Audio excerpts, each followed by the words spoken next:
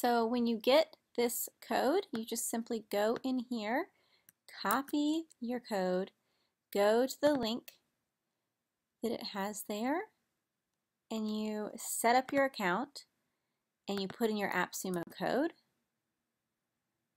And as soon as I do that, then it brings me into the back end and allows me to go through and start connecting my social media profiles. I can connect Twitter immediately, my Facebook profile page or groups. Because I have the AppSumo deal, I can do 10 profiles, and I can have my LinkedIn, Instagram through Buffer. I'm going to go ahead and connect my Twitter immediately, and that will go through and link it up. So your Twitter profile is immediately linked in and able to be aggregated towards. So then when we return back, it'll bring back us back to the SocialBee, and we can come in and start connecting other profiles. Like I said, you can do your Facebook profile, pages, groups, my LinkedIn profile, and go ahead and start linking them up. Once they're linked, we can go ahead and move towards, you can connect your Instagram or Google if you have a Buffer account, or create a Buffer account so you can connect them.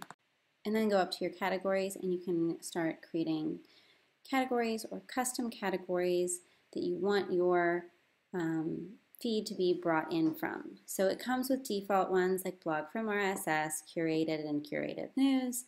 If we want to start bringing in information, this is where we would do it. So this is just a quick tour. We can see that there's no post already in these areas, and we're going to have to put some information where we want them to be grabbing information from.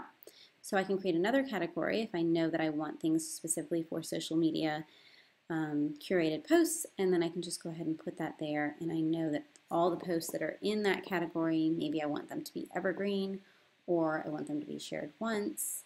I just go ahead and put a little description for myself, and then that will bring me towards having a single section specifically that I know that will be maybe used for one specific feed. Okay. Once I've got that set up, I can go ahead and move towards, I can see that there's no posts in there. I could go ahead and add a post. If I wanted to, I can just grab one from Mashable and choose a post, grab the link for it, and add that to that SocialBee curated page. So if I just grab this link and put it here, I can choose, it'll automatically bring in the default photo that the Mashable had put in. I can choose a time if I know that I want it to happen at a specific time.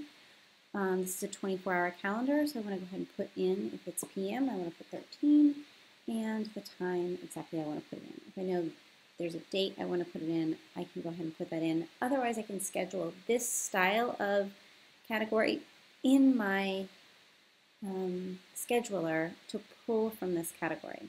So if I want it to come up only 3 times, if this is for Twitter, that might be something that people wouldn't notice if it would come in a few different times.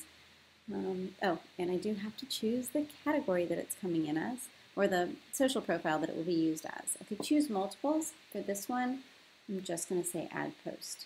I didn't put any text in there because it's just pulling the link itself, and it will do that. Okay, add post. So now I see that that is in my social media curated list. Now if we go down, we can go to RSS, and we see we don't have any RSS feeds yet, but I can go ahead and add one. If I choose, I want it to be in my Twitter and to show on my Twitter feed, I can go ahead and choose that I want it to go into the RSS blog from RSS, grab a URL that I know has, there you go, I know Social Media Examiner has some social media feed that will bring in some posts.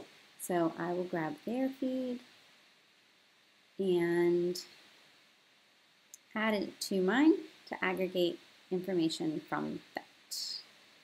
And if I can choose whether I want the ads to be automatically approved or I have to go in there and mark them as approved. So I do have to choose also which category I want them as. I would suggest just go ahead and not have that clicked as approved because you never know what somebody else is posting on their blog and you may not want that immediately going out. So once that's in there, you can go in and